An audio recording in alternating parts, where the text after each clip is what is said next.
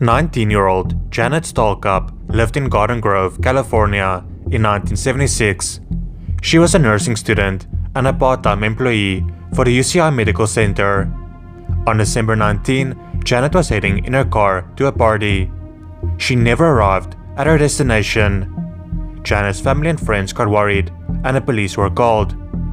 8 days later, her body was found inside her car, about 2.5 miles from her apartment. Janet had been assaulted and strangled. Investigators were able to obtain DNA from an unknown man at a crime scene. DNA technology was not advanced enough to identify the man. Janet was laid to rest at the Forest Lawn Memorial Cemetery. In 2002, investigators were able to create a DNA profile of the attacker. It was submitted in a combined DNA index system, but no matches could be made. In 2020, investigators from the Garden Grove Police Department decided to make use of genetic genealogy to help solve the case. The DNA that was collected from the crime scene was then entered into public DNA databases. It led investigators to Terry Dean Hawkins.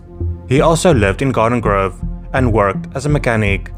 He had a criminal history that included drugs, weapons, DUI, and indecent exposure. On July 4, 1977, he was arrested for disorderly conduct and taken into custody. The next day, he passed away due to an overdose. This meant at less than a year after he took Janet's life, he was also buried at a Forest Lawn Memorial Cemetery. Investigators were able to find his DNA sample that was taken at his autopsy, and it confirmed that he indeed ended Janet's life. It was announced to the public on July 14, 2021. For Janet's sister, Lee, who was 15 years old when Janet was taken, it is a bittersweet moment as their mom passed away and never learned who took her daughter's life. Lee said that no one in the family had ever met Hawkins. Investigators believe it was a random act of violence.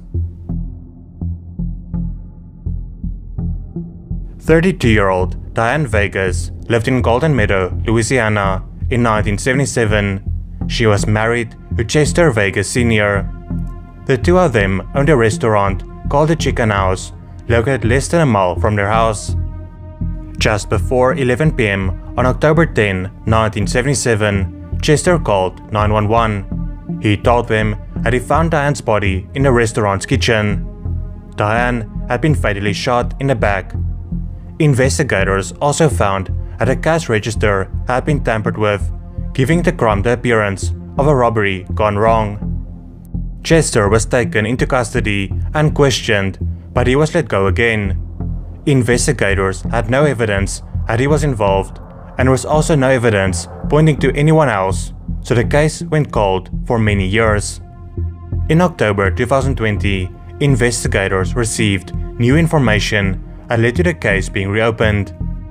Investigators painstakingly reviewed the 44-year-old case file and went back over evidence, details of witness interviews, and alibis for those witnesses. A witness who initially provided an alibi for Chester recanted his statement. A second person told detectives that Chester privately admitted that he took Diane's life. In June of 2021, 78-year-old Chester Vegas was arrested in connection to the case. Sheriff Craig Weber said that new information, in combination with evidence established during the initial investigation, gave detectives the probable cause they needed to make an arrest. He said in a statement, "We hope this arrest can begin to bring some closure to the Vegas family, who have been living with questions about what happened for nearly 44 years. Essentially, there are relatives of the victim who remained vigilant in keeping up with the case over the years, and they led detectives to go back and look at it and reanalyze the evidence. They then realized the case strongly pointed in one direction, and that direction was the husband. Chester Vegas was released on the same night he was arrested after posting the $50,000 bail. Two of Diane's grandchildren spoke out, where the one expressed anger that her grandfather had been released on bond. "My sister and I were robbed of ever meeting our grandmother and my sister's namesake because of this man, and they let him walk. We always knew he was guilty, and when we finally get a chance for justice, they give him a bond. It is insulting and disgusting.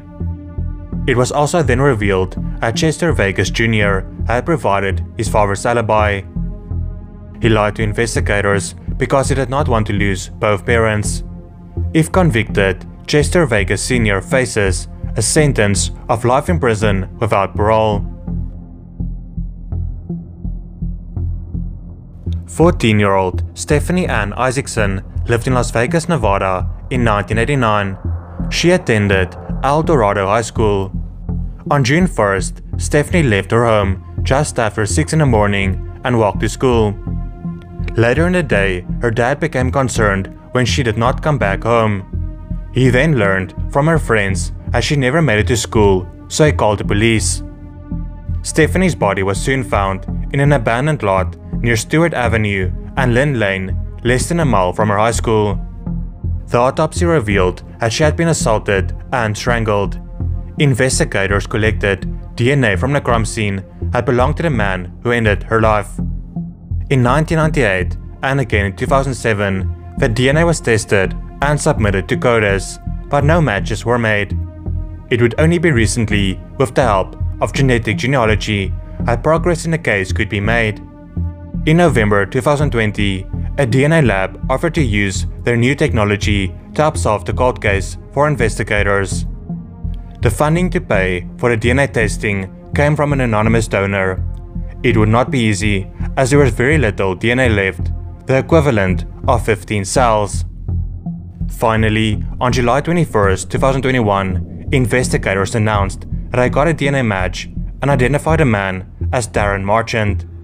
He had been arrested in 1986 for taking the life of a woman, but the case lacked evidence and was dismissed. Darren took his own life in 1995. Investigators believe it was a random attack and he did not know Stephanie. If she was still alive today, she would be turning 47 on August 12. Stephanie's mom had this to say in a statement: "I never believed the case would be solved. It is good to have some closure, but there's no justice for Stephanie at all. We will never have complete closure because nothing will ever bring my daughter back to us."